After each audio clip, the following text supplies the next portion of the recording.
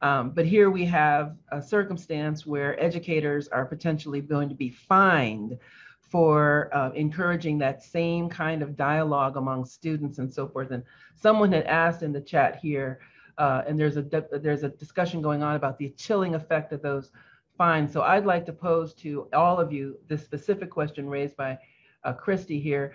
She asked, can we maintain the debate when teachers and districts are threatened with fines and revoked funding? We need to play the long game. Totally agree on that.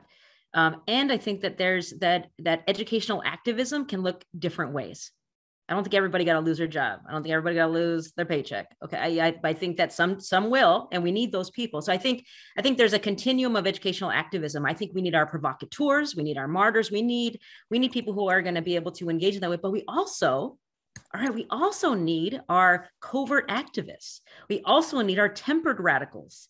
You know, we need people along the continuum to continue advancing the work in different ways and pushing each other as we advance. And the other point, Sophia, that you just made that just really resonates is around the collective action, that no one of us is better as all of us together, that as we engage together and we use each other's strengths is how we really continue along that path.